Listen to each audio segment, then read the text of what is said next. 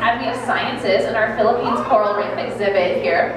As you can see, we're getting ready for our Coral Reef dive program. If anything about this tank makes you curious, whether it's the diver or all these fish, we'll be talking about our coral reef and how we care for it. This program usually lasts about 15 minutes. We'll get started in just a few more right here at 2:30. And in addition to talking about this tank, we'll also be opening it up to your questions and feeding the fish. So we got a lot to do. It all starts, again, right here at 2:30.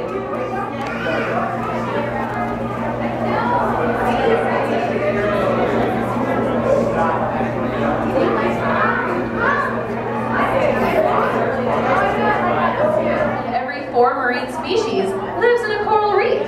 So they're a great place to set up shop if you're a marine animal, and we try to give you a preview of that here in the Philippines, where there might be more life than any other coral reef. So what do you think? Let's get an inside perspective and see why coral reefs are such a great place for things to live and a great place to go diving anyway. Now, all of you here, you found one of our divers. He's got this long cord attached to him, huh? Well, I happen to know the diver with the cord attached to him is Diver Mike. So on the count of 3, can everybody say, "Hi, Diver Mike"? Let's go 1, 2, 3. Hi, everybody. Can you hear me? Yeah, we can. Thanks for your help. I just wanted to make sure we had your attention because I'm sure there's a lot to look at in there. Well, Diver Mike, what's it like to be in this tank? Oh, well, it's absolutely beautiful. And it's nice and warm in here, about 78 degrees. And I just fed the fish some broccoli, and it's real fun. They kind of peck at me while they're pecking at the broccoli. All right. Did you survive okay? Did I survive? Yeah, I made it to this one. Yeah, I'm okay. All right, well, that's great. Well, what brought you to this coral reef anyway? Why is this such a fun place to go diving? Well, coral reefs are just absolutely beautiful, and largely because there's so many, such a wide variety of species, both plant and animal species. And why is there so much life in a coral reef? Why is it a good place to live? Well, it's a symbiotic environment, which means that different species help each other out. The corals provide a place for the fish to live, and the algae goes with the corals, which provides food for the fish. Yeah, so again, there's a lot of life in kind of a compact spot here. The corals, as they're growing, some of the hard corals, like the ones you see over here, build a little skeleton for themselves, and over thousands of millions of years, those little skeletons build up into the coral reefs that we see, which are then in turn home to lots of other animals, as you mentioned. And Diver Mike, what is a coral anyway? Is it like any other animal we might see in the aquarium here? Well, if you look behind me, you'll see a wide range of different corals. There's hard corals and soft corals. They may look like plants to you, but they're actually animals. All right, so has anybody here seen any jellies or anemones? Yeah, so corals are the same type of creature here. Excellent. Well, now that we know what these corals are in here, Diver Mike, how are you able to tell us about corals anyway? How can you talk underwater? Well, I've got a special scuba diving mask that covers my whole face. And if you look at this red cord going to the surface, that's got wires in it to carry the audio signal. All right, so pretty neat stuff. And you've got an oxygen cord too, right? That's in there. That's right. The yellow cord is bringing oxygen down to me from the surface.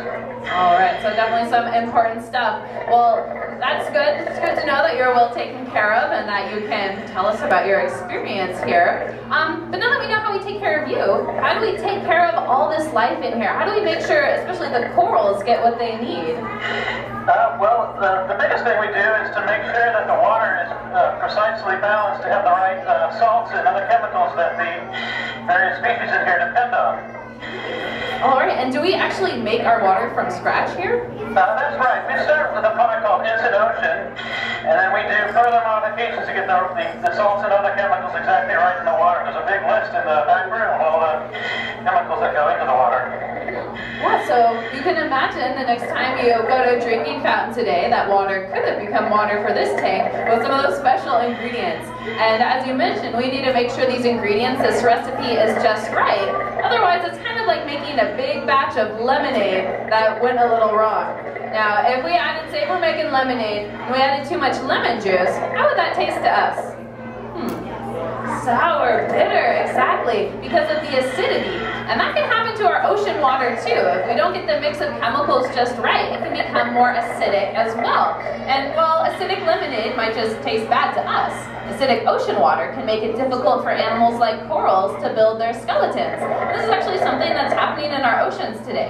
Has anybody ever heard of ocean acidification?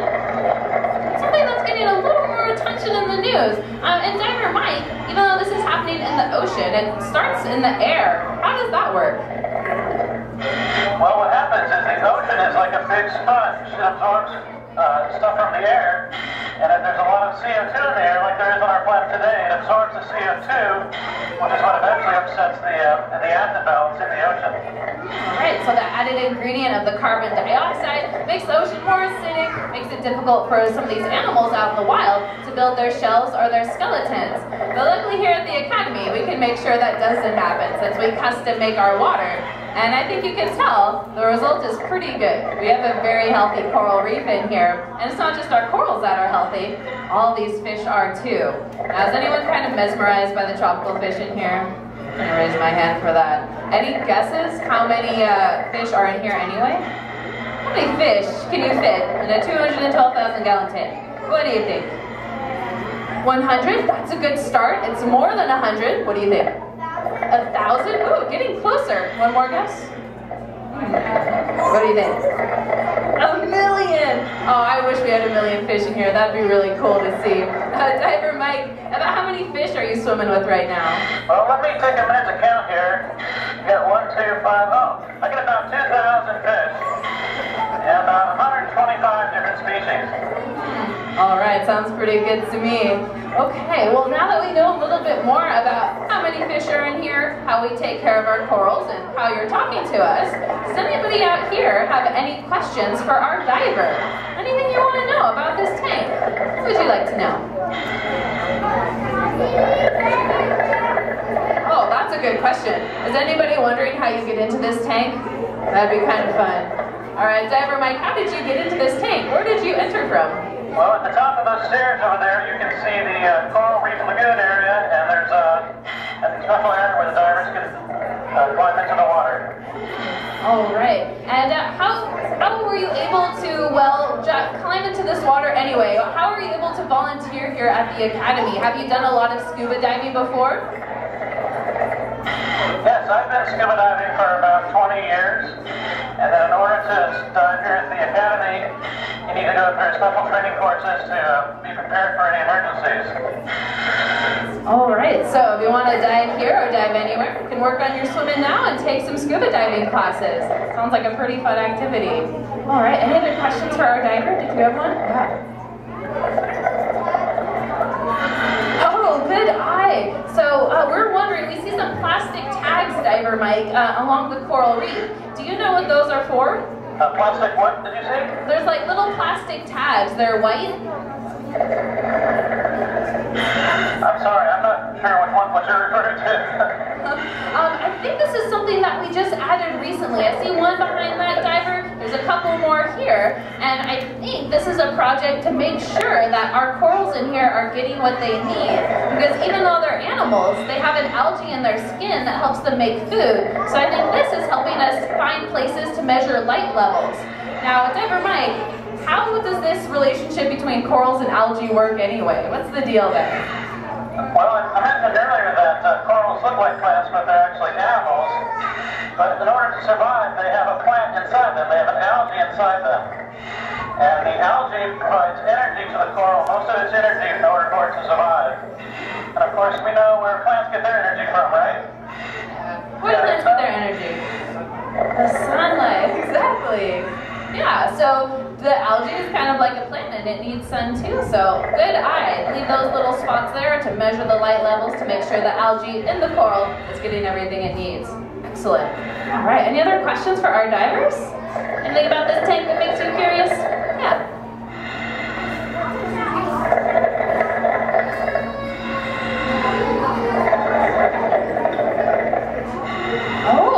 So we want to know a little bit more about the tank here, Diver Mike.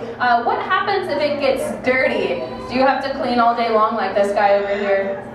Yes, we clean the tank every day. What happens is that algae grows on this window here, this acrylic window, and we use a little sponge to wipe it off. All right. Now I notice you're also holding on to something there. Is that because there's a lot of current in this tank? Yes, to simulate the natural environment, there's a lot of jets in here, and we also filter the water to the tank about every 45 minutes, over 200,000 gallons worth. All right, and we don't want you to get whisked away, so it looks like you've got some pretty strong suction cups there. Yeah, I might know that sometimes I might, depending on the jet rod, I might fall on the side. All right, so between our divers cleaning the tank here and all that water movement, we're able to keep this tank, again, nice and clean so it can be healthy for all. But how about all these fish? Do you think they need to eat? Absolutely. Would you like to see these fish get fed? I definitely would. Diver Mike, would you say it's about that time? I'm sorry? Would you say it's about time to feed all these fish? Oh yeah, I'd like to see them fed. So beautiful what happens. We have Diver Mark upstairs feeding for us. Alright, so he's getting ready with the food up top. There you go. And there it goes.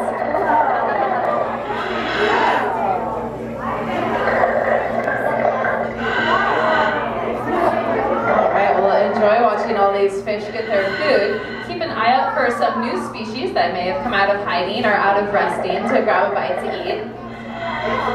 Now, this is not the first time these fish have gotten fed today. Diver Mike, as I believe you mentioned at the beginning, you were feeding them broccoli too. Why do we feed these tropical fish from the Philippines broccoli? It doesn't seem natural. Well, that was actually an idea that's discovered here at the Academy. Someone thought that maybe broccoli would look enough like coral and the fish would like it, and it turns out they do.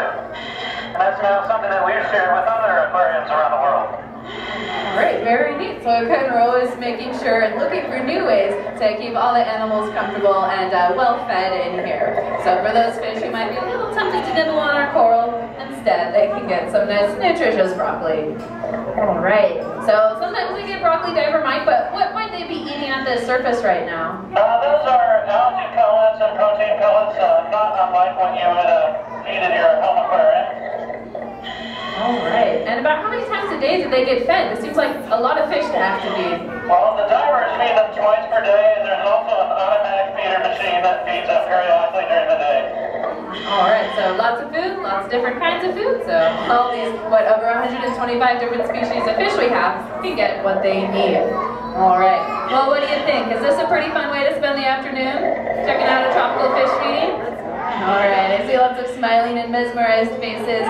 Diver Mike, obviously the Academy's doing a good job of taking care of this coral reef, but for the coral reef fans out here, what can we do to help out our oceans? Well, some of the important things you can do are to try to limit your energy use and limit the amount you drive a car. Because when you leave your lights on, that causes power plants to generate more CO2 into the air, which then affects the oceans. And I understand you're taking steps to reduce your own energy use, or to perhaps use energy in an alternative way. What do you do to help, Diver Mike? Well, that's right. I just remodeled my house, and I added some solar panels to the roof. And hopefully that'll provide most of the electricity I need for the year, if not all of it. Alright, that's excellent. So luckily there's lots of technology already in our hands. Hopefully we can make choices that fit into our own lifestyles to reduce our use of fossil fuels, because then that will limit the amount of carbon dioxide we have in the air, and that gets absorbed by the ocean, creating a more acidic environment that makes it difficult for our corals. And of course, a big part of making these changes is learning more about these ecosystems in the first place. So thank you so much for spending your afternoon with us here at the Academy. Can we also give a big round of applause for Diver Mike to thank him for sharing his diet? Thanks for coming, everyone. All right, now Diver Mike, when we come up with more questions or we want to check out your dive gear, will you be available after the show? That's right. If you go up by the giant clams upstairs, I'll be there after the show. And if you'd like to come and give me a high five before you go, I'll be down here at the bottom. Oh, it sounds like fun. So feel free to say hi to Diver Mike here or up top. I'll also be here if you have any questions. But I know there's lots to do here at the Academy. So I hope you enjoy the rest of your afternoon. If you'd like to see animals get fed, the penguins will be fed at 3 o'clock coming up soon. So I hope you enjoy your day. Thanks again for being here. Thanks.